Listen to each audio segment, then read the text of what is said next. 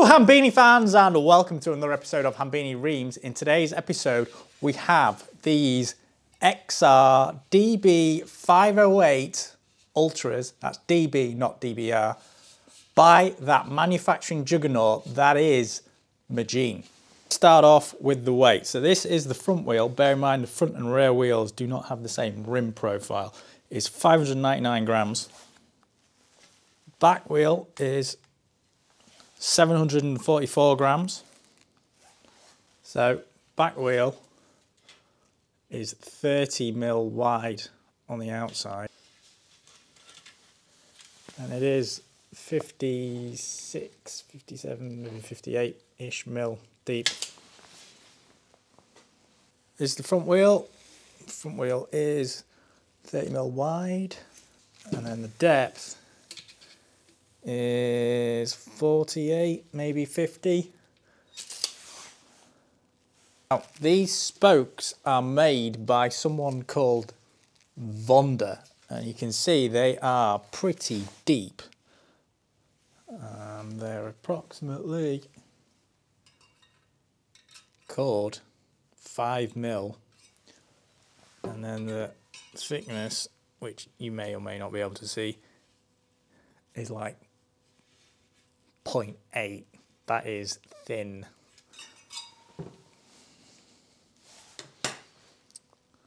The hub end of the spoke, they have metal inserts and the carbon goes through the middle and then like flared around the outside so it can't come out.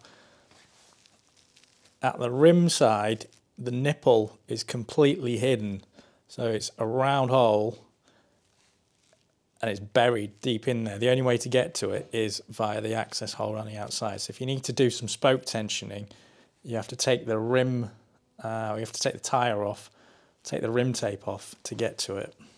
Front hub is pretty much standard run-of-the-mill affair. It's not shrouded, which for an aero wheel set you'd probably expect at this level.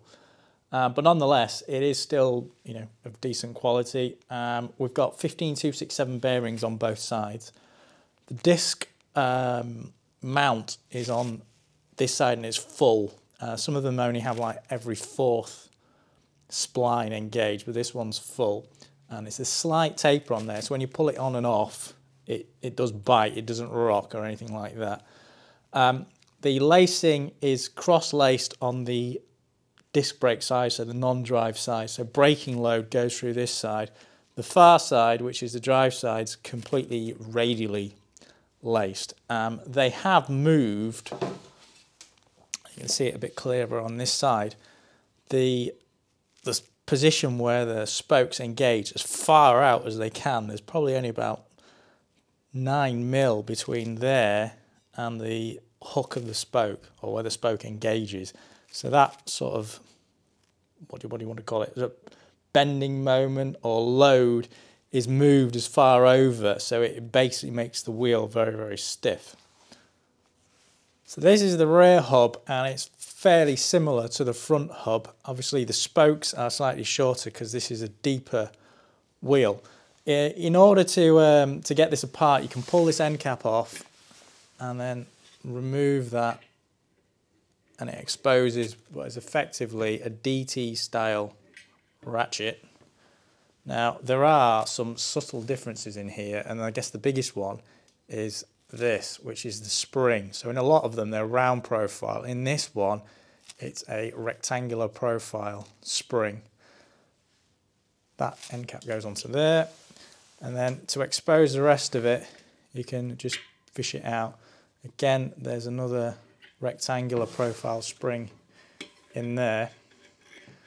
The sealing on here isn't as good as some of the other ones. I guess the 9 Velo one, the seal is a lot better than this one. And in order to get this out, you need a special tool. So you need one of these to push into there to disengage it. So some of the other wheels, you don't need that, but this one you do. Now on some of these hubs which are coming out from the Far East, these things aren't machined, or you know, they're just basically rough. This one is machined, and it's pretty flat as well. There's no issues in terms of engagement.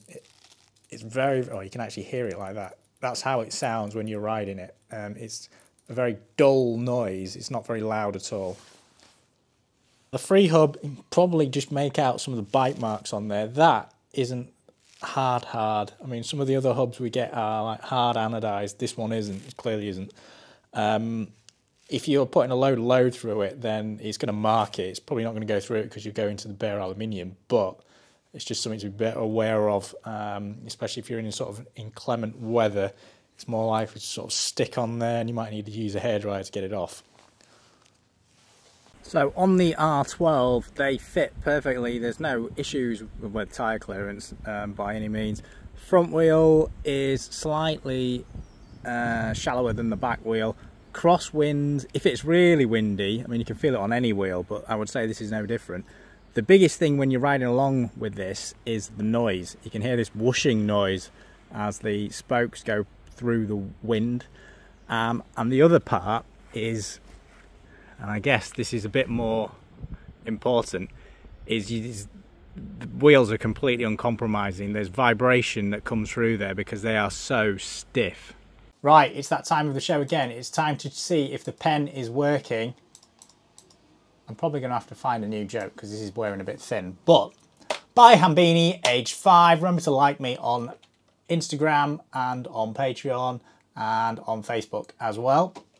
This is the Magene website. You can get your wheels from here. They, if you live in the UK, they will be with you within a week. So they've got warehouses all over.